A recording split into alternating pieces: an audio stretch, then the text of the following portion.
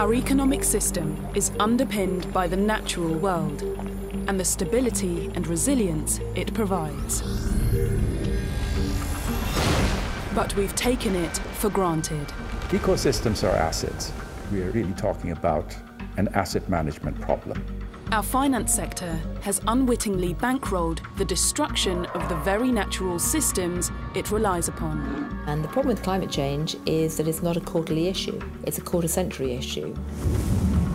We will have to understand what the impact of our investment decisions are. The financial system is not doing a great job of distinguishing between good and bad growth. Putting ourselves on a trajectory to devastate the natural world and our way of life forever. The impact of climate change and nature loss can no longer be ignored. This becomes increasingly difficult to predict into the future and even more complex to ensure. Humanity now stands at an unprecedented crossroads. If we don't improve our relationship with nature, it's not just the financial system that's in jeopardy, but every other system to which we belong, including life itself. This film will reveal that as we rebuild our economies in the shadow of a devastating global pandemic, the finance sector has a crucial role to play in creating a thriving and resilient economy that moves away from funding the things that are destroying our world. Finance is the function to put the money behind the people who deliver change. To funding those that will ensure a stable future for humanity and all life on our planet. The financial sector is an enormously powerful and effective force and can be a force for good.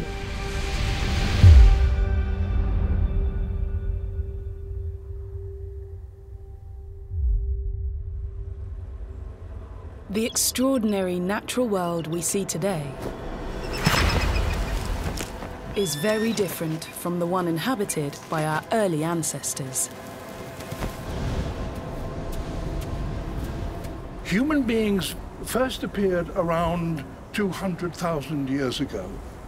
They had no need for money or complex trade.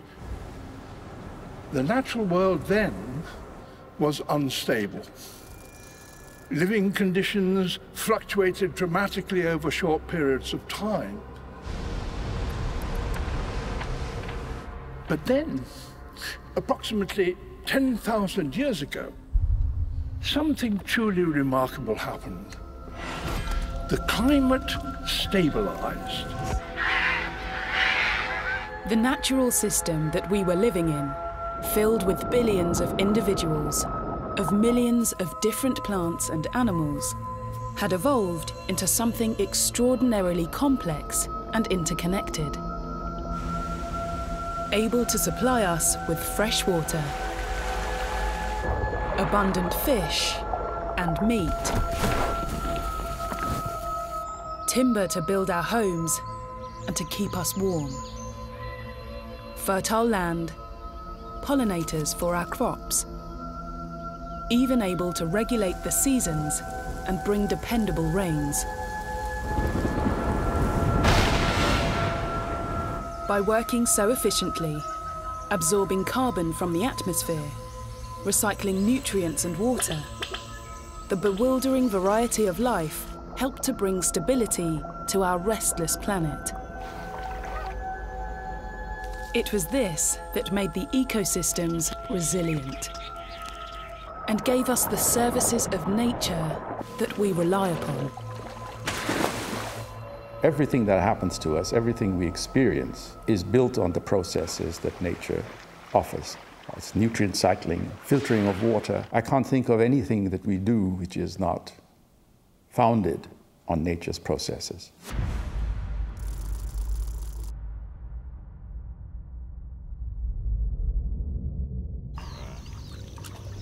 All of these processes and services that nature provides for free have allowed us to thrive. On nature's shoulders, we built our civilizations and thought it could replenish everything we extracted. Right up until the middle of the last century, we lived within the limits of our planet. Although wealth was unequally shared, our collective impact was at a sustainable level. Then, post-World War II, the modern world really got underway. This was the start of the Great Acceleration. Our pressure on the natural world changed from being linear to becoming exponential. Humanity's progress gave billions of people around the world access to healthcare and higher standards of living. Many of us have never had it so good. But at the same time, the planet has never had it so bad. During my lifetime, the human population has more than trebled. Our use of energy globally has increased 8-fold. And the global wilderness has been almost halved. We have moved from a small species on a big planet to a species so dominant that our impacts rival the forces of nature.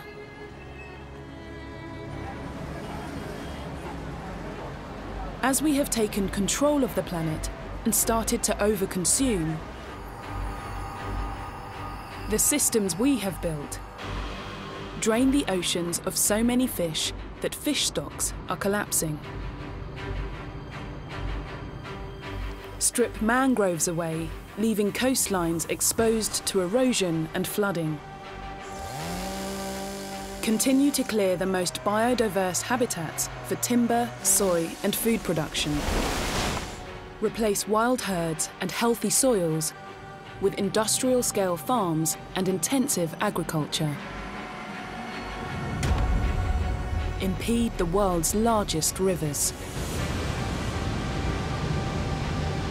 Systems which burn greenhouse gases in such quantities that they pollute the clean air, melt ice caps, and overheat an entire planet.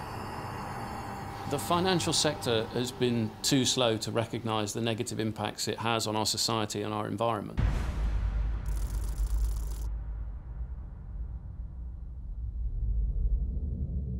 Since the Paris Accord was signed in 2015, banks globally have continued to invest $1.9 trillion into the fossil fuel industry, and that's despite knowing where that's leading and what the consequences are.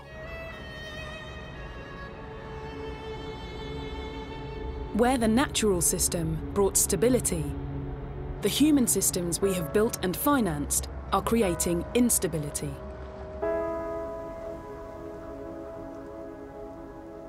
During the space of a single human lifetime, my lifetime, we have changed the planet so much that the benign, stable conditions which underpinned both the growth of our civilizations and the trade and financial systems that you preside over have ended. Flaws in the finance system have helped tarnish our natural world. Our financial system has been oriented to focus on very short-term profit, on tracking an index, more passive investment, all at the expense of our long-term future.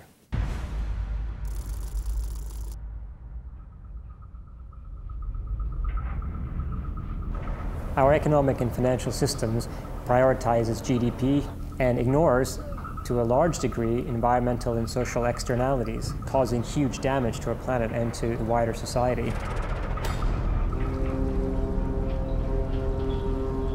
Since nature is bounded, it's finite, it must be that the picture of unlimited growth possibilities is wholly flawed. It's not just, it's unreal. It is bizarre. If we continue to ignore the physical limitations of the resources and services we depend on, we will push the planet to catastrophic points of no return. Economists are no strangers to tipping points, as those who have studied the 2008 crash know all too well. What essentially happened in 2008 was that belief and trust suddenly evaporated.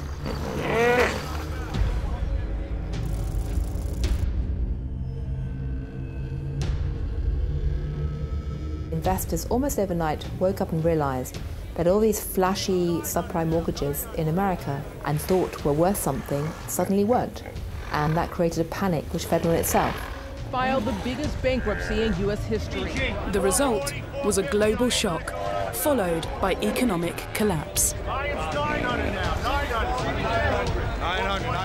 bailout for Lehman Brothers. Yet the flaws in the finance systems which led to this continue today. We didn't learn all that we could have from the 2008 financial crisis. In fact, our financial system is still largely incentivizing behaviors and norms which are causing destruction to our natural world and our planet. But recent experience has shown us that global shocks caused by externalities, such as pandemics, can be even more devastating.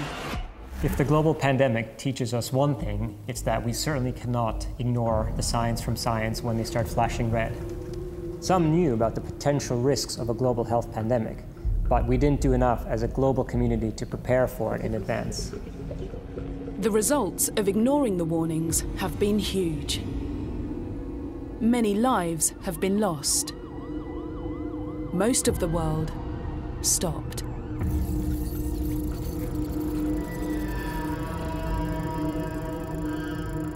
And it has cost the global economy trillions of dollars, pushing it into a worldwide recession.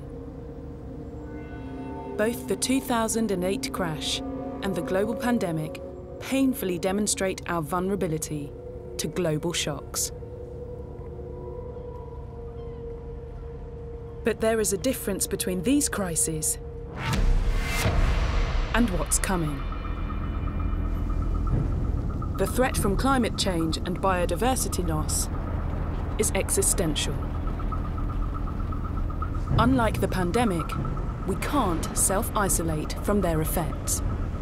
After the 2008 financial crisis and COVID-19 as we see it right now, our financial system could ultimately be rebuilt. But when nature starts to fall apart, it's a completely different situation. We go through a series of one-way doors and through irreversible tipping points. What is dawning on all of us is that the economic numbers are telling us that climate change is happening now in our lifetime. The devastating effects of climate change cannot be ignored.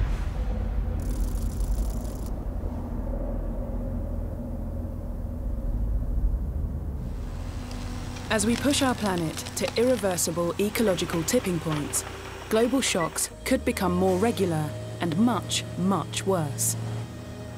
And the tipping points are looming. Factory farming is the biggest driver of global deforestation.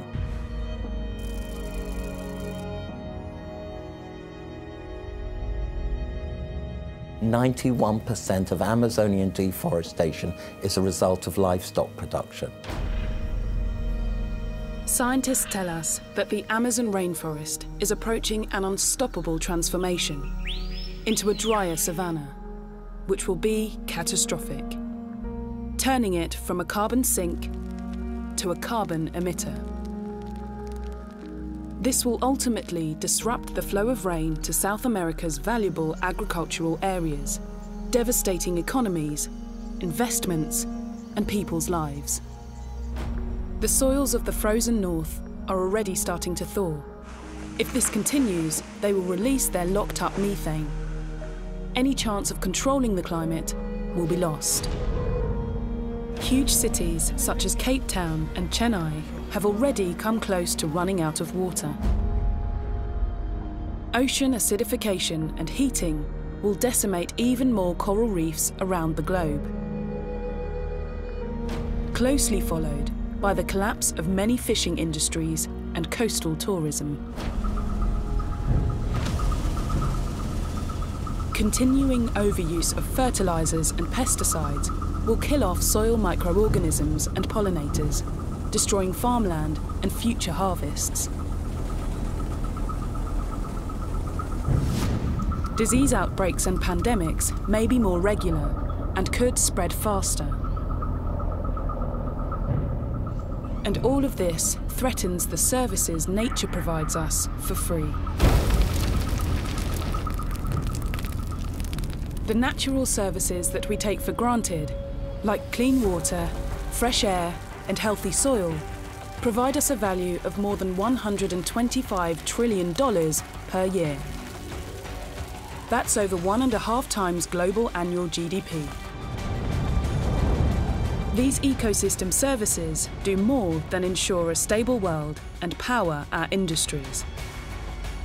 They also cushion us against global shocks. The likely scenario we face today, if we breach through these tipping points, is that our financial and economic system, as we know them today, will simply cease to exist.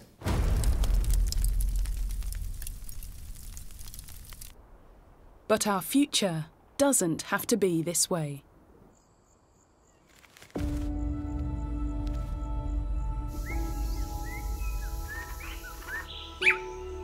As a family man, I do wonder what kind of world we will leave to our children. I do hope that we'll be able to say to them that we did enough when we could. The glimmer of hope right now is that we have just a few years to really make impactful change towards a sustainable future. Right now, as economies grapple with the impacts of the pandemic, the finance sector is at a pivotal moment. As we re-examine the future of work and the future of travel, we can choose to build an improved financial and economic system that works for both people and the planet. So we shouldn't lose this opportunity, because now we will have the attention of the financial sector.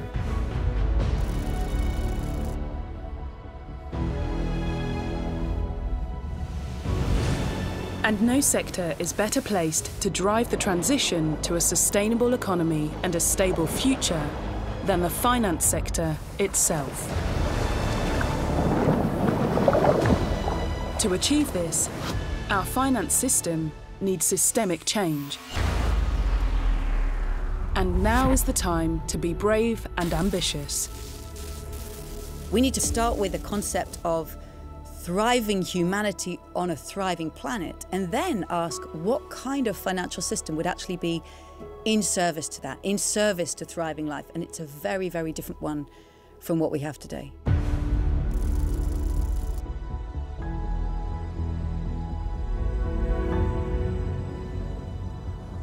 There's over 300 trillion in the global capital markets, and that money can be harnessed to do a great deal of good.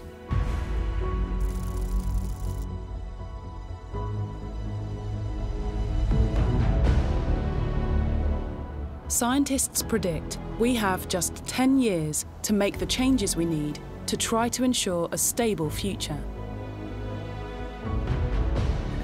So building a better system can start today with 5 key actions.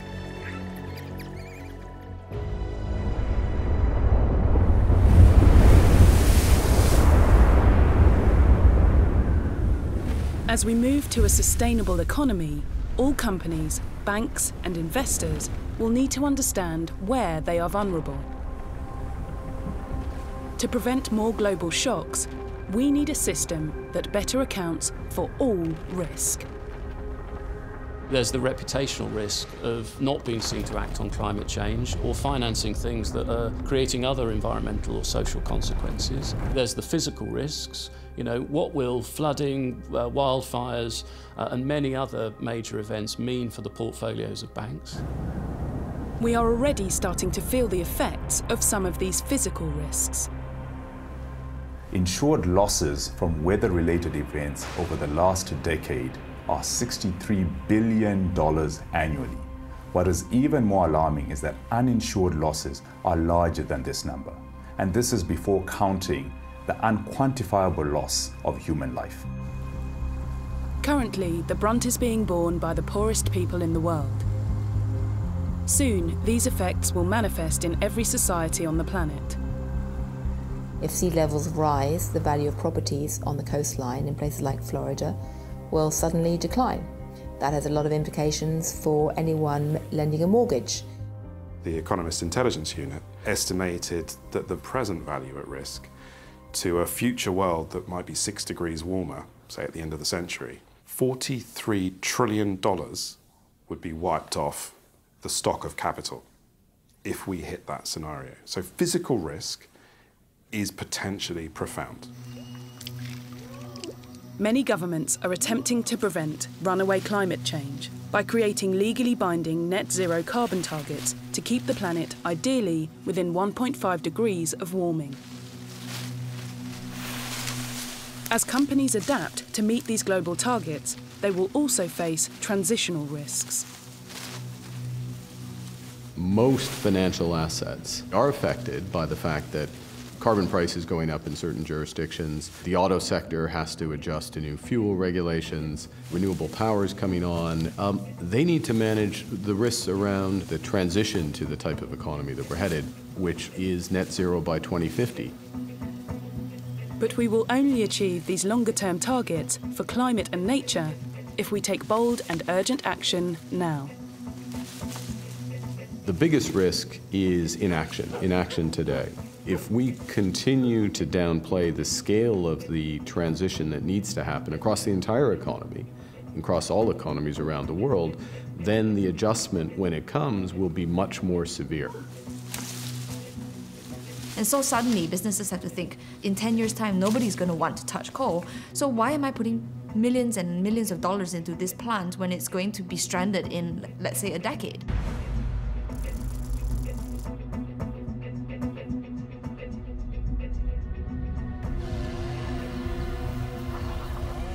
Almost $1 trillion of turnover in publicly listed companies is dependent on commodities linked to deforestation. So investors should be worried about those companies that do rely on deforestation, because those companies are going to become a stranded asset. In the terminology, it would be a climate Minsky moment, a sudden realization that enormous change needs to happen in a very short period of time. And that's what we need to avoid, which is why we need to start moving today.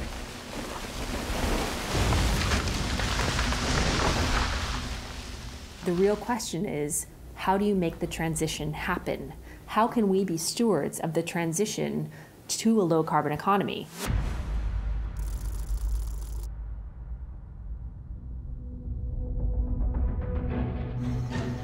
Failing to act on these risks now could leave institutions open to a further risk. Businesses that have a significant causation for climate change and other environmental issues may face litigation, and banks that don't react and take responsibility may also face litigation themselves. As companies better account for risks from climate change and biodiversity loss, and work to mitigate these risks, we will be protecting our investments and our businesses, as well as reducing pressure on the planet. If we wait, it will be too late.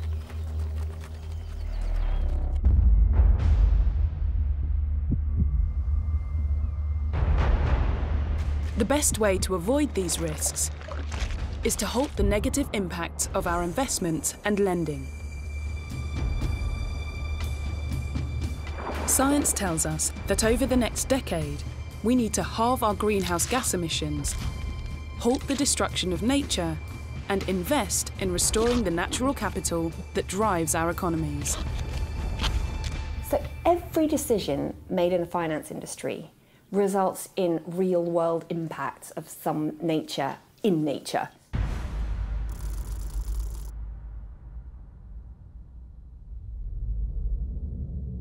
The finance system has the ability to dial up the positive and drastically dial down the negative impacts of every decision made.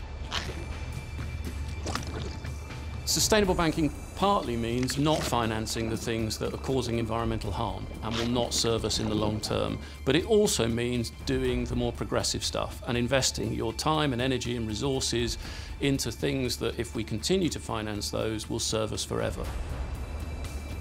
To achieve this, we need transparency and understanding of our impacts. ESG, or environmental, social and governance reporting, should be the bare minimum for all companies.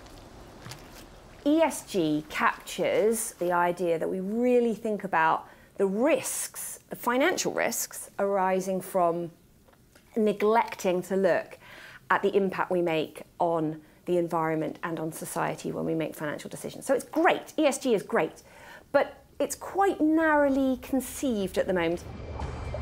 We need to go much further.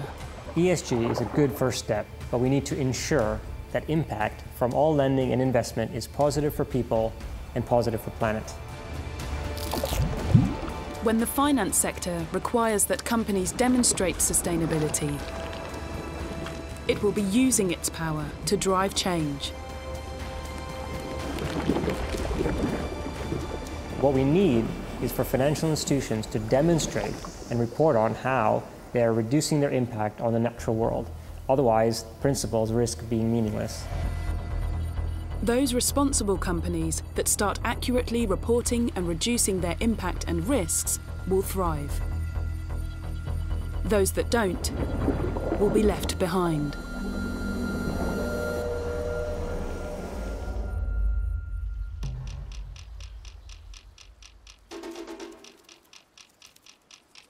The reason sustainable companies will benefit is simple. Humanity en masse is starting to care deeply about the planet. We need to recognise that investors, customers, employees, all stakeholders are changing. This is the real generational shift, that my children actually saying, what can I actually do in order to make a difference? And they're finding that answer in what they wear, they're finding it in what they eat, they're finding it in how they travel. And I think the big new revelation is they're going to find it in where they put and where they invest their money. There will be a time when we will look back and ask ourselves what we did right now.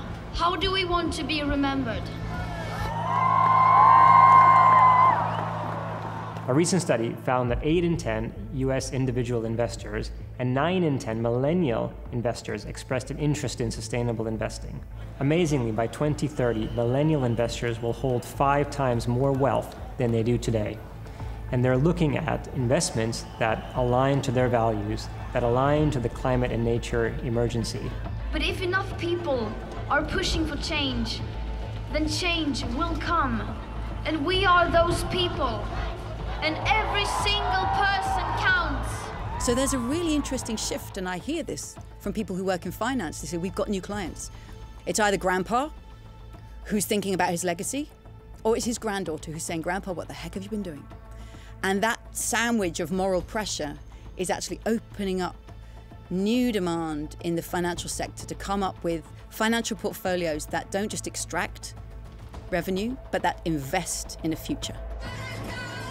Very soon, pensions worth trillions of dollars could become the front line of sustainable investing. Most people don't even know where their pensions or investment products are invested in.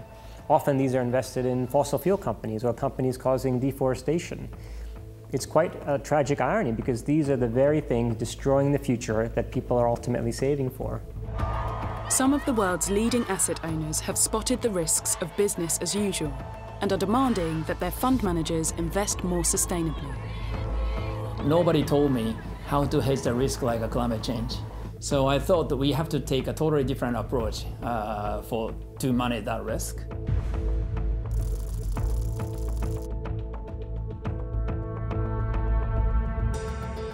And then we came up with several new concepts. The philosophy behind everything we do is the long-term investment and the universal ownership.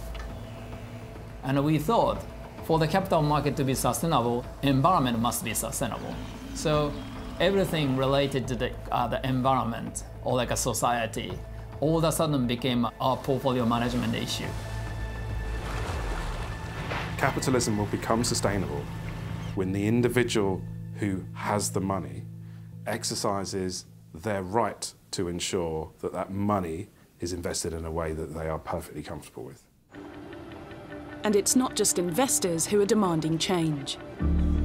It's employees too. Every day I get questions from my colleagues across the bank in different pockets of activity everywhere they are, asking how can they be helpful, how can they be part of this movement, how can they help the bank be more sustainable.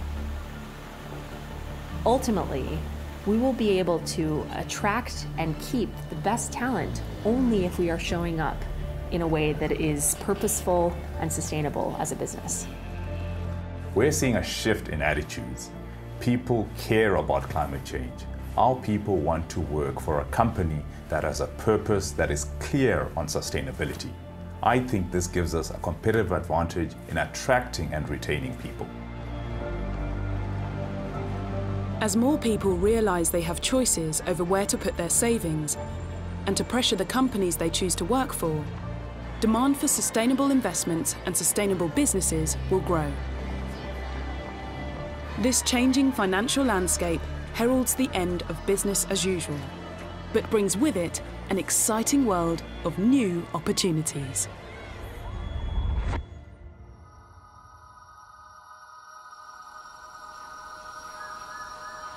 Whenever a tree dies in a forest, new opportunities arise for those that are ready to take them. In the same way, opportunities are now arising in the global economy, as more and more countries are committing to a net zero future.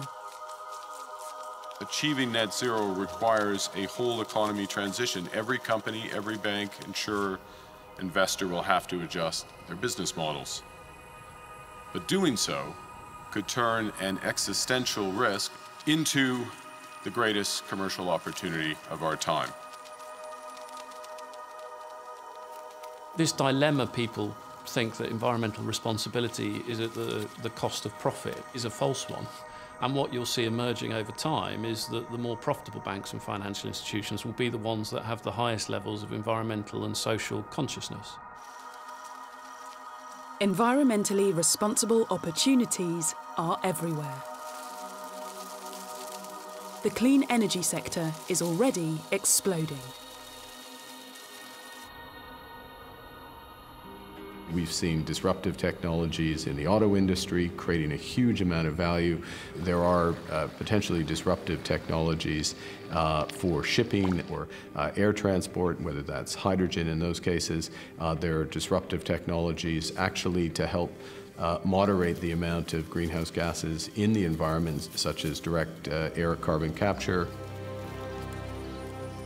Over the next decade, approximately $95 trillion is needed for global infrastructure. Done right, investment could improve the health of our planet and the health of our citizens, such as building cities of the future that work with nature, not against it. The idea of sponge city is allow the natural flow to come back. Use a wetland system, use a sponge system to retain the water, to keep the water, instead of drain away.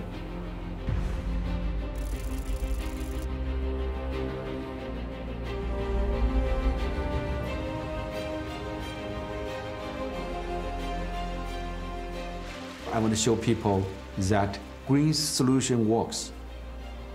From that one city 20 years ago, now we have 250 Chinese cities having us doing projects.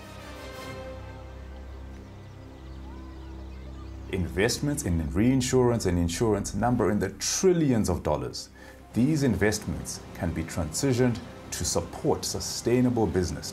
In addition, insurance companies can move to manage risks that are not detrimental to our planet. The entire food sector is also transforming. in what people are choosing to eat. For the first time since the Green Revolution happened 60 years ago, there is another revolution happening in protein production. Within a decade, alternative meat proteins are expected to grab over 10% of the 1.4 trillion meat market. And in how we grow food sustainably for expanding urban populations. Role of finance is to provide capital to the people who have great ideas or the people who try to build the future. Right? And so we are kind of the accelerator for those change makers. Over the next decade, an estimated $68 trillion will be passed in the great wealth transfer, from baby boomers to millennials, who value the impact of their investments as much as the financial returns from them. This is an extraordinary opportunity to align with the aspirations of the new generation. Taking society and the environment into account in all our financial decisions will soon be business critical. Fortunately for the finance sector, the opportunities and benefits are endless.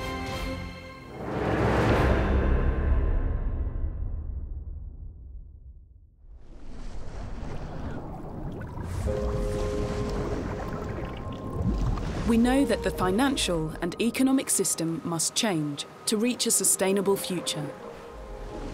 We just need the collective will to do it. The value we place on a stable natural world will ultimately determine its future.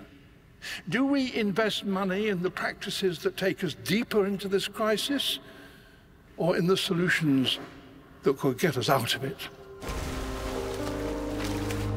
With trillions of dollars in assets, there is an unmissable opportunity for the finance sector to not only ride the wave of change, but to direct and accelerate it. The public needs you to take the lead and needs you to be brave. Other CIO told me, our job is to save money, not to save the planet. But I counter-argue, saying like, what's the point of receiving a pension when our children cannot even play outside?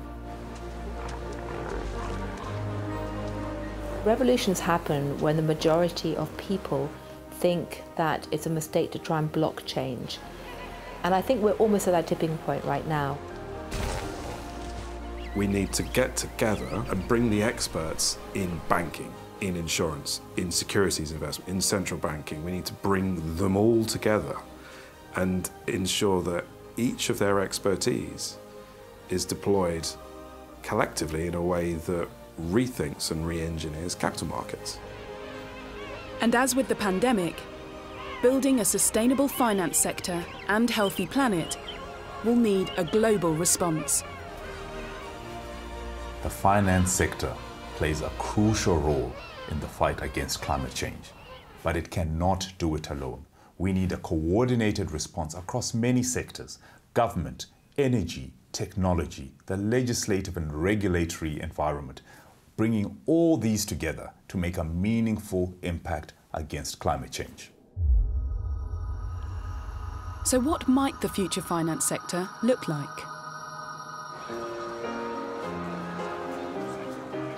I think that ultimately, to bring about the kind of transformation we need for a finance system that truly serves society, we will need a finance industry that's conscious of its impact, tracking its impact, and has actually got a mandate to invest and finance activity that's regenerative rather than disruptive. How can money work for us instead of us working for money? How can money help us get more of the thing we wanted to begin with, which wasn't money, it was value?